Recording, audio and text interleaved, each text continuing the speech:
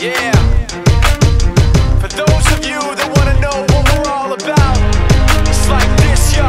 This is 10% luck, 20% skill, 15% concentrated power of will, 5% pleasure, 50% pain, and 100% reason to remember the name.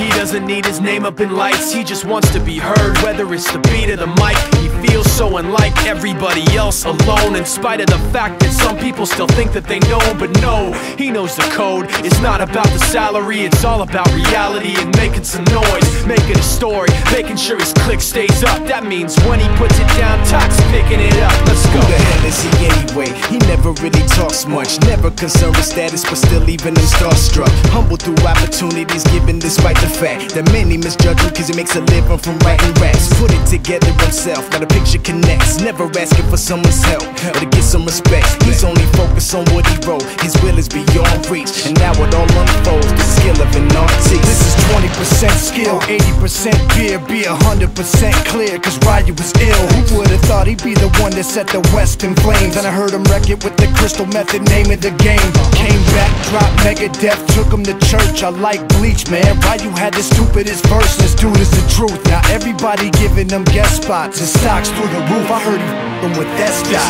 This is 10% luck, 20% skill, 15% concentrated power of will, 5% pleasure, 50% pain, and 100% reason to remember the name. They call him Ryu, he's sick and he's spitting fire and Mike got him out the dryer, he's hot. Found him in Fort Minor with top, but a f***ing nihilist porcupine. He's a the type women wanna be with, and rappers hope he gets 8 years in the making, patiently waiting to blow. Now the record with your notice taking over the globe. He's got a partner in crime, his is equally dope. You won't believe the kind of that comes out of this kid's throat. He's not your everyday on the block. He knows how to work with what he's got, making his way to the top. He often gets a comment on his name. People keep asking him, was it given that birth or does it stand for an acronym? No, he's living proof. Let him rock in the booth. He'll get you buzzing quicker than a shot of vodka with juice. Him and his crew are known around as one of the best, dedicated to what they do and give 100%.